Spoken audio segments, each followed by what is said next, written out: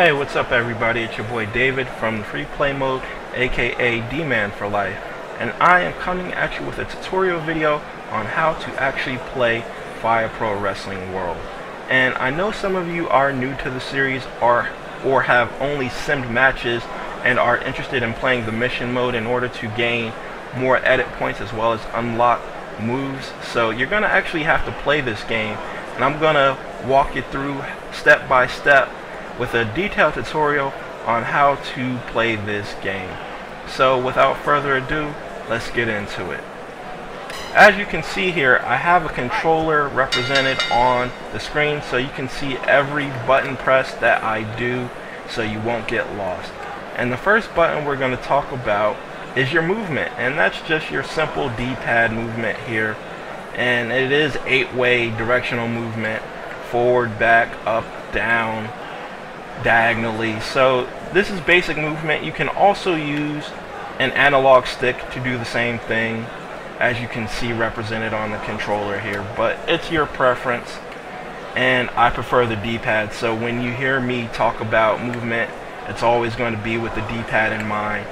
If you prefer to use analog stick, keep that D-pad motion on your brain with the analog stick. So first face button we're going to talk about now is your X button, and your X button, or whatever the corresponding button is on your PlayStation controller if you're using a PlayStation controller, is your light attack button. The next button we're going to talk about is the A button, and this is your medium attack. An interesting thing is, with medium attack, if you're creating a wrestler, you can also map a light attack to it. So it's entirely up to you. The next button we're going to talk about is your first heavy attack, and that is the B button by itself. And just like with the medium attack button, when you're creating a wrestler, you can map a weaker move to it. You can map a medium attack or a light attack to your heavy attack buttons. And your second heavy attack is any direction on the D-pad along with the B button at the same time. And your final heavy attack is the X and A button at the same time. So let's run through those very quickly one more time. Light attack, medium attack, heavy attack 1, heavy attack 2, and heavy attack 3. The next button we're going to talk about on the face buttons is the Y button, and the Y button is your run. As long as you're not on the central line, which is the center of the ring, which allows you to move forward and backwards like this, you can run in 45-degree angles. When you are on the central line and you run towards the east and west posts. So 45-degree angles, not central line, left and right posts. You can't run up and down towards the north and south post. You can only move towards them via walking using the D-pad or analog stick. The next button we're going to talk about is your breathe button.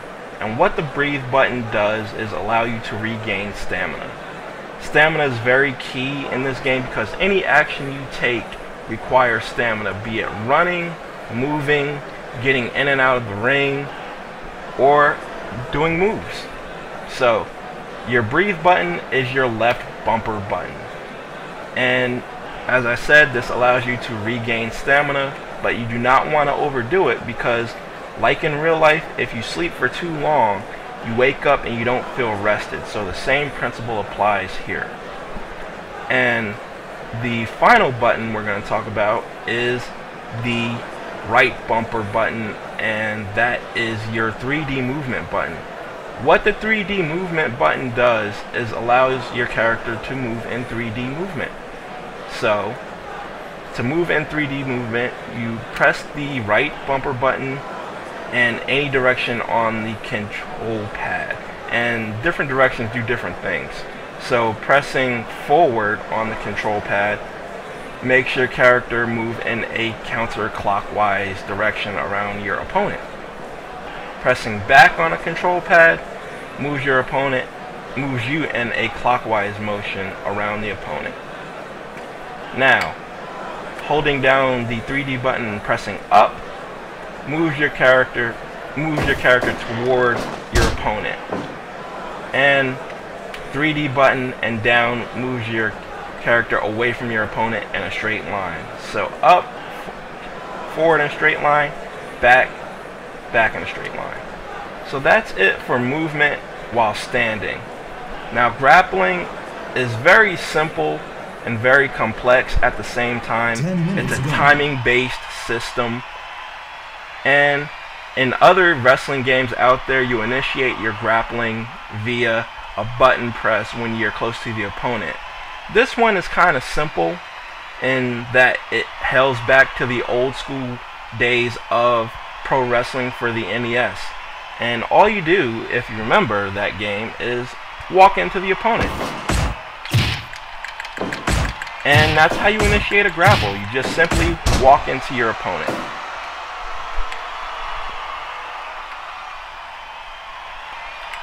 And how you actually time the grapples in order to do moves is a little bit complex. It's timing based. There are 2 cues you can pick up on in order to get that timing. The first is the visual cue, and what I mean by that is when you grapple an opponent, you lock up like in actual wrestling. So as soon as you lock up, you want to press the button. Watch it again. It's very timing based. Boom. The second cue is the audio cue. And what I mean by that is it's something you listen for. First one was visual, second cue is audio. So, when you lock up, listen for the sound that I'm about. You hear the foot stomp. That's the audio cue that I'm talking about.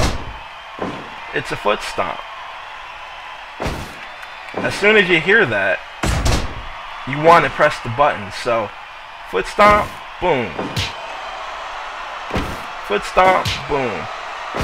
So there are 2 cues you can use as a reference point for the timing in this game. The visual one being the grapple itself, the audio one being the foot stomp. I prefer the foot stomp because it's easy to pick up on. You hear it very quickly. And that's how you do your grapples. And to do grapples in this move, this game, is very simple. Like, it's directions on the pad and your buttons. Just like striking, X is your light grapples, A is your medium grapples, and B is your heavy grapples. And also, X and A is also a heavy grapple. And just like the strikes, you can also map lighter grapples to your heavy attacks.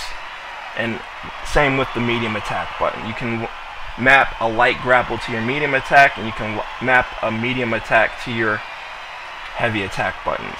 To throw an opponent to the ropes, you just grapple, hit that Y button, and that will swing him to the ropes.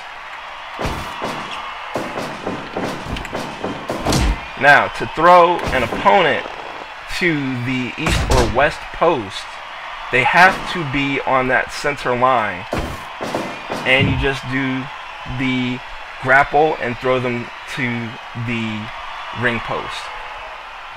The next button we're going to do is grapple and your RB button, which is your 3D movement button. And what that does is put the opponent in a front face lock, and then when you press a button, you execute an elbow strike or a knee strike depending on the type of wrestler you have. So grapple, 3D button. This is good for moving the opponent around the ring for positioning. The next thing we're going to do is we're going to show you how to throw an opponent out of the ring. To throw an opponent out of the ring, there are 2 ways in order to do this. The first way is through the middle rope, and you just initiate the grapple and throw them out via the Y button. 2, 3. And that throws them clear on out of the ring. The second way to do this is over the top rope, and the way you do that is you initiate the grapple and you press the Y button and the 3D button, which is your right bumper, at the same time. And that throws them over the top rope. 1. And depending on how weak they are, they'll go clear on over the top rope, or they'll land on the ring apron. Going over the top rope is good for your over the top battle royals where this is a rule, so keep that in mind when you're deciding which way you want to throw an opponent out of the ring. Now, to get onto the post, you simply walk to the post and you hit the X button. 1. And to get down without doing a move, you simply hit down. So up to the post and getting down. And depending on the character, they can run up to the post and jump on the top turnbuckle, and that's depending on the stat you have in your skills on the Create a Wrestler. I don't have that stat for AJ Styles, but that's usually reserved for smaller, quicker wrestlers. And finally, to actually do turnbuckle moves, you have to swing the opponent to the turnbuckle, and it's timing based. Well, we're not going to get into that, but you get the idea. And that is it for the how to play this game. And I hope you enjoyed learning how to play this game. I hope you are successful in playing the mission mode. Let me know how I did in the comment section below. This is David from the Free Play Mode, aka D-Man for Life, signing off. Hoping you have a good evening. Peace, folks. I'm out.